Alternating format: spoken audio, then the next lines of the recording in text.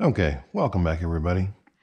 Today I'm going to show you how to rig a litter basket or a rescue litter for a high angle rescue situation.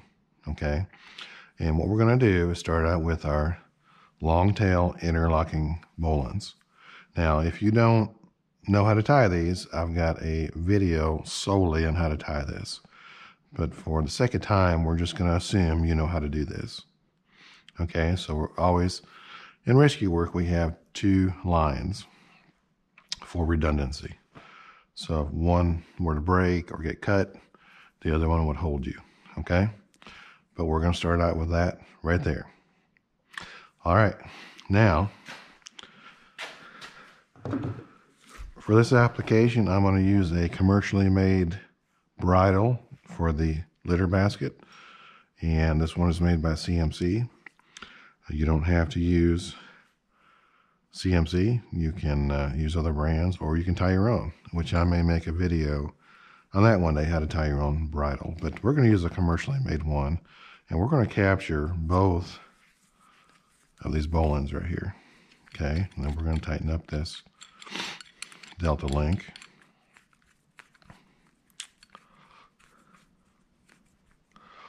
And something to point out too is whenever we're doing this, we want our bowline small, and we want the least amount of distance from the top of this knot to whatever we're lifting, because at some point these knots are going to hit a change of direction pulley or a high directional at some point, and we don't want the basket hanging way far down if we can avoid that. So get the knot small and avoid a bunch of linkages right here if you can avoid it. Okay. All right, so let's move it over to our basket. Now, on this rescue litter, this is also CMC. There are welded eyelets here, so you know exactly where to put your loops of your bridle. And again, I may make a video on how to do it without a commercially made one, but CMC makes it easy for you, so let's take advantage of that. Now, in this particular bridle, we have adjustment buckles. Those go on the outside, okay? So this would not go this way. It's going to go to this side here. So all it is it's a loop, an adjustable loop. Okay, so we're going to clip into our adjustable loop. Same thing here. Keep everything nice and straight.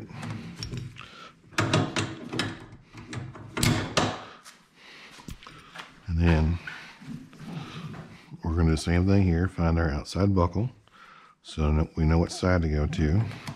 Now, since these are all adjustable, it really doesn't matter if you go to the head or the foot. It doesn't, because it's adjustable.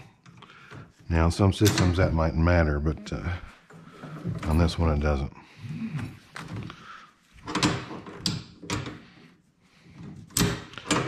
Okay, so at this point, if I raise this up, we can see how it balances. Okay, so let's do that now.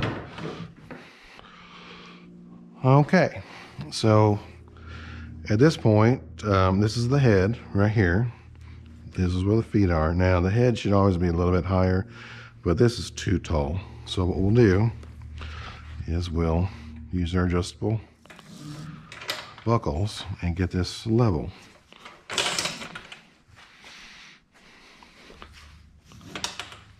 Okay. All right, very good. Now, that's not too bad. We can maybe go up just a little bit higher.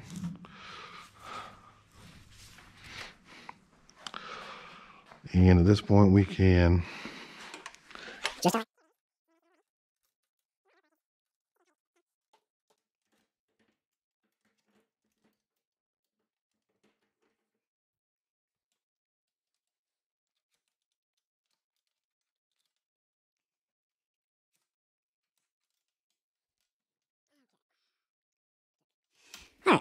Okay, so everything's nice and tidy. The carabiners are oriented correctly. And we have the basic foundation of our system. So we got our long tail interlocking bowlines. We have our master point, and then we have two tails. Now, the orange rope, remember we have a redundant system. So if any point fails in here, there's going to be a secondary line or rope to catch you. Okay, so we're going to assume there is a patient in here, and we will take this orange rope and just tie a simple figure 8 on a bite. Okay, now this will go into the harness of our patient. Okay, so there'll be a carabiner here into the harness. Okay, so this orange rope is committed. We got that into our patient and it's done. Okay, now our green line is going to be for a potential rescuer to be riding this system, and he has to hang off of something. So what we can do for that is we can take a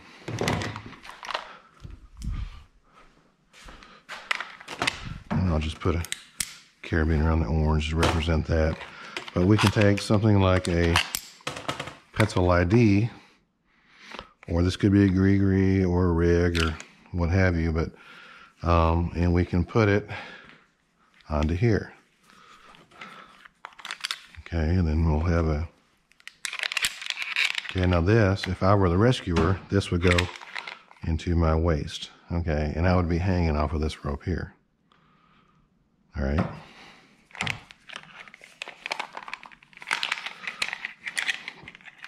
Just like that.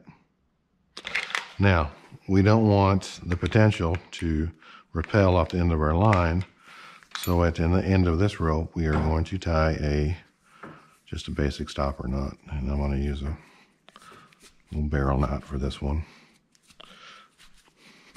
Okay, that way I can't come off of this.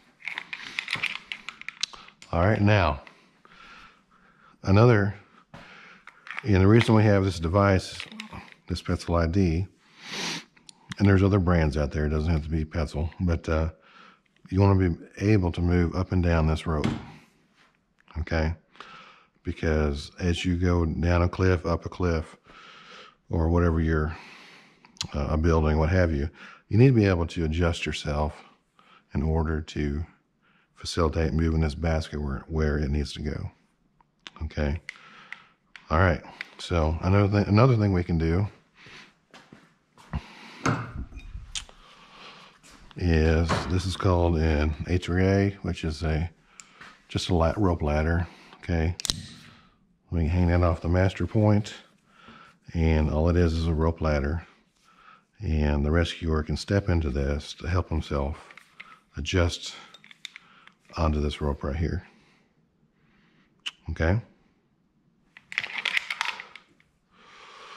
All right, now we talked about redundancy. The patient, first primary point of contact will be in the basket.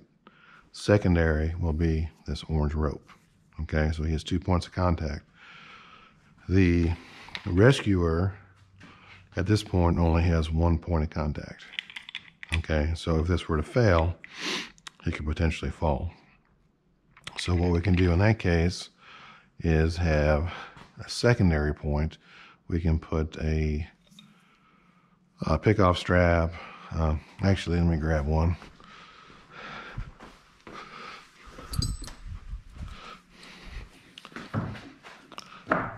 And this doesn't have to be tight necessarily. But the point is, we want a secondary source for the rescuer, okay? So we can make this long, starting out.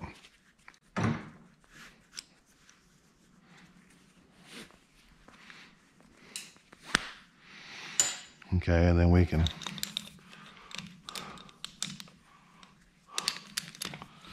clip that in. Okay, and here's an adjustable strap that can go into his chest, and this pencil ID will be into his waist. Okay, so there's 2 points of contact for the rescuer also. And then of course we have the rope ladder. Okay, so let me step back a little bit. Hopefully you can see this. That is your basic system. You have your 2 ropes in a double configuration, interlocking bowlines. You have your master point. You have your bridle going to your rescue litter. Okay, off the 2 tails. One is going to go to your patient for their secondary point of contact. The other rope is going to be used for work positioning for the rescuer, assuming you have a rescuer on your system. You may not. If you can get by without having one, do that. Life's a lot simpler, but a lot less weight to lift too. But anyway, that's the basic system, and that is a system for high angle rescue. Okay, now I'm going to show you one more thing, something to give you a little more adjustability in that system, and that is, what if the basket's in a horizontal configuration at the moment? What if we need to lift this vertically like this? Okay, it's not common, but it might be necessary. And what we can do there is, again, this is our foot right here. We can take a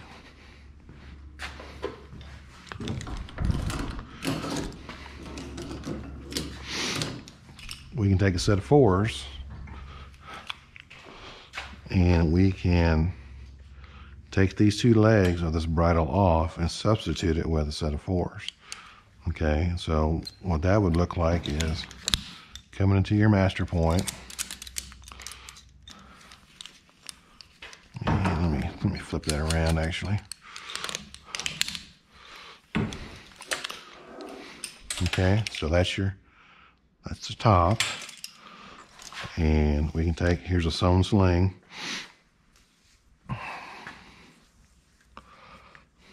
Create a point down here.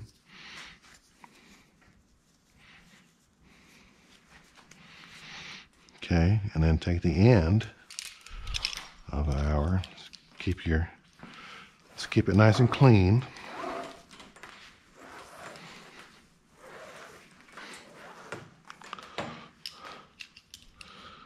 Okay,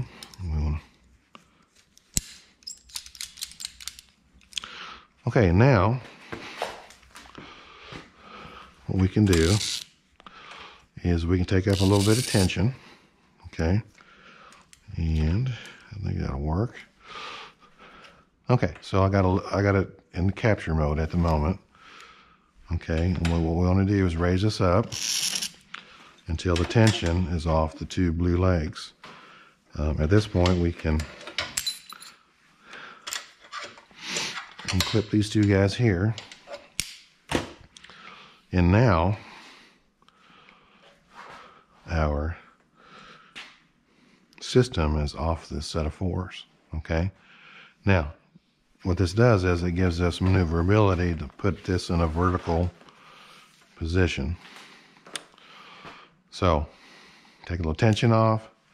I want to put it in free spool, and then I can lower it. Okay, as I lower it, and you can see the foot will go down. Now, if this weren't hitting the floor and this were high enough in the air, I could get this in a complete vertical position.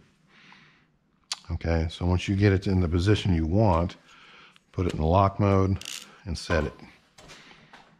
Okay, so that's another option we can do if we had to maneuver this basket in a horizontal to vertical position. Now, the whole time this is happening, the rescuer is going to be in a vertical position. he's not going to move his position at all as far as sideways. He's going to stay exactly where he needs to be. Okay, so if you need to do that, that's how you do it. And then if you need to return back to the horizontal, and again, this will go all the way to complete vertical. So, but we're going to return it back to the horizontal, and it's just a matter of taking up slack until you are back in your position. Okay? Well, all right, I hope that helps. This is how you rig a basket for high angle rescue. Now, keep in mind, this is one way of doing things. There are other ways of doing this if you don't have the fancy equipment and you're limited on manpower and or equipment. So, but this is one good way of doing it if you have the tools to do it. Okay, hope this helps. I'll see you on the next one.